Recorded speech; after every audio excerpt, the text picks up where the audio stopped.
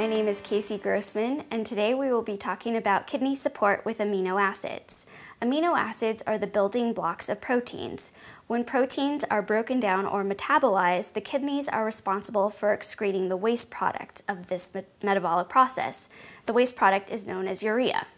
Amino acid supplementation is helpful for those with kidney failure, not necessarily those with healthy kidneys. The reason is that in cases of kidney failure, the kidneys struggle to excrete the waste product urea from protein metabolism.